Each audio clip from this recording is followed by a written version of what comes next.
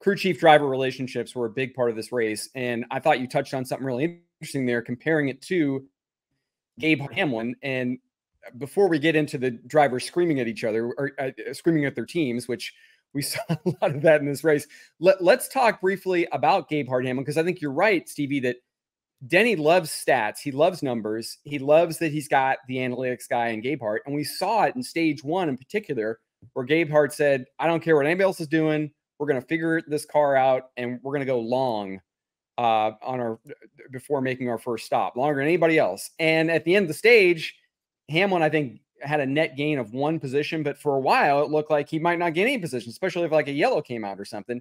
And at the end of the stage, Hamlin's like, good job, Chris. That was good strategy. I guess that tells you what you need to know about Hamlin Gabehart and why they kind of work well together. There's a lot of drivers that can't manage that strategy. When they go back on the racetrack, even with fresher tires, they lose their mind. They scream about pitting too late. They worry about everything except for driving the race car, which is what they should be worrying about. And Denny Hamlin's the opposite. You know, it has to be so frustrating to sit out there on old tires watching cars that you've beat all day long zoom past you on new tires, knowing you're losing time.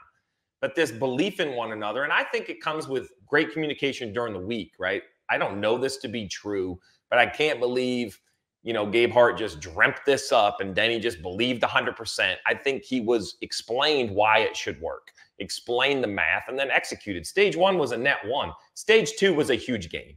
It was like 4.5, 5 seconds faster than most other cycles. It was a big gain in position. Now, look, there's a risk. If you get a caution in the last 20 laps of that run, the advantage is kind of gone away. It's thrown out the window. It's negated.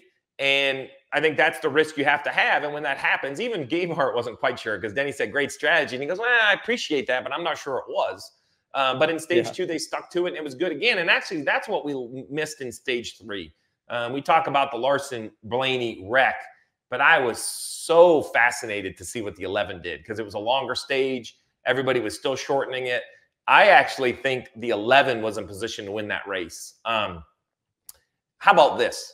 I don't know who was going to win the race, but if it would have just cycled through, we were getting ready to have one of the most epic final 15 laps possible, with old tires sliding and new tires chasing. I know most people don't see that, but I like to skip ahead in the book. And the last chapter said that the last 15 laps was going to be amazing. Now, we got still a great finish with Bell trying to holding off hard-charging Ryan Blaney, but it was going to be a different feel for sure. Yeah, and it all changed again after the red flag for the Larson crash, and then you had Hamlin and Blaney battle, and Hamlin, we don't really know what happened, but, you know, some sort of part failure or flat tire. He hits the wall. It's not a flat tire. So I've watched this a couple times. So on the in-car, you see a hitch in the wheel. So when he gets all done, the tire has air in it. So I'm willing to say it's not a flat tire. I don't feel like it's a suspension failure, because there's no bottoming out or sparking where the car makes a drop. I don't believe it's a steering failure as far as a part breaking, because if you watch his hands, and I know the listener can't see me, but your right hand, you know, so you're at 10-2. You turn down in the corner. Now your right hand is close to midnight, straight up top. When you have a flat tire or steering brake, the wheel turns left. Your right hand continues to turn left, even though the car goes right. If you rewatch the in-car, you get a shudder in the wheel left to right, but then his hands don't turn left. His hands stay in the same position as the car goes right. It's almost like a hydraulic issue.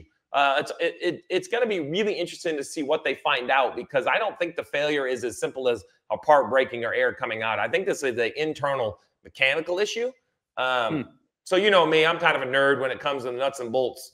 So I'm going to let the pain settle a little bit, but I'm going to make sure I talk to Mr. Gabehart here maybe Thursday or Friday of this week, and I'd love to see what he's willing to tell me. And I understand if it's nothing, because the steering is a very important part of this car that teams have found advantages on.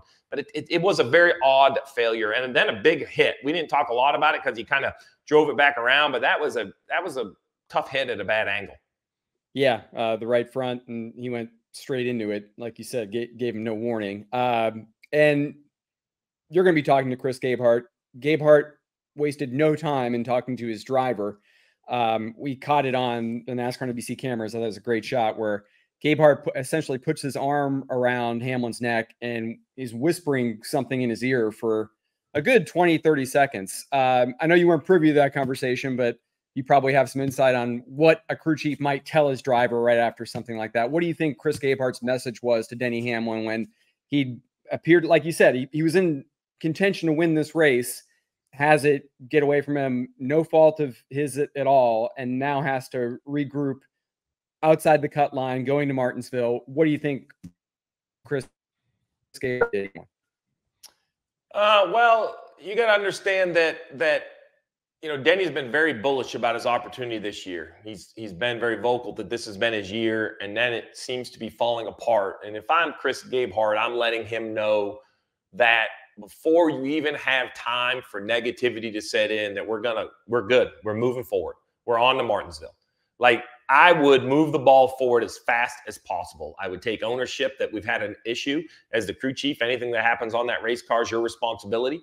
Even in these big corporations where you may not touch the part, you sign the dotted line. It's your car. And I think that's Chris taking, responsibility for the car. But if I was Chris, knowing how bullish Denny is, we're talking a Hall of Famer with a championship lacking on the resume. I don't think the championship's going to define him. He's been very vocal about that, but he's also been very vocal that this is our year. And I would remind him that we knew there would be setbacks. Nothing has changed. And that would be as simple as that. I would let him know that if he thinks this car is sitting in front of us in the pit stall with the right front damaged, if you think this is going to define our year, then you're wrong. Then in 6.5 days from now, we're going to the track that we run the absolute best at, and we're going to remind everybody why this is our year. We knew it wasn't going to be easy, and guess what? It's not easy. And that would have been the message. It would have been as simple as that. Because if you don't have that same, whatever you want to call it, but that same sort of approach, that same sort of we can walk through that brick wall approach, then I think doubt can kind of slip in, right? And Denny flies on his own. He's not with the team. There's going to be separation. He has to go to the Infield Care Center. I don't know if I'm going to see him after the Infield Care Center, right? I wouldn't allow any doubt to creep in. I would refocus the team right then, right there, that moment, that we haven't even left pit road at Miami, and we are on to Martinsville. Yeah, that's a great point. I haven't thought about that Hamlin actually hadn't been to the Care Center at that point. He was stopped at the pit stall before he had to go there. So that's that rare instance where a crew chief has the time to say something to his driver. And, it certainly seemed like Gabehart and Hamlin are on the same page, whereas other drivers, it didn't seem like it was that way, Stevie. I mean, Christopher Bell kind of giving it back to Adam Stevens a little bit near the end of stage 2, saying, okay, I'm just going to start trying harder now. He's a little bit snarky. And then I know we keep talking about it, but Martin Truex Jr. and James Small, Truex got upset about another slow pit stop and, was yelling at his guys. Your take on that. And are you surprised that, and I know that you said it yesterday on the broadcast again, that this is the MO of James Small and Martin Truex Jr. They have this understanding, but at some point, is there a limit to how much a driver should be yelling at his team? Well, so the James Small, Martin Truex thing, they're the, the couple trying to work through rough waters, and there's no friends helping them. And the pit crew, no one on the team, no pit crew, like nobody's stepping up to make this easier, right? Like it's already, Martin will be the first guy to tell you, and James will agree that the strategy got him off last week. Martin and James joked about it when I talked to him in the pre-race on the radio, like, well, hopefully we'll get the strategy right, But then you take a heated situation for the regular season champ who has had a debacle. I mean, their playoffs is as cold a streak as you can get on. Everything has gone wrong, and then you have unacceptably slow pit stops. I mean, I'll say it. Like, here's the thing. Everyone's human. Everyone makes mistakes. And we aren't heart surgeons. We're not brain surgeons. We're not saving lives. It's just sports. But don't pretend that the best deserve to win. Everybody can't be the best. And you know what I saw? Pit stops that were not deserving to win. I saw pit. That's not an effort thing. That's nothing attacking the character of those 5 people that go over pit wall. They are, I'm sure, working night and day trying to get better. But this is not, and in today's polarized world, if you say somebody's not good, it's a personal attack.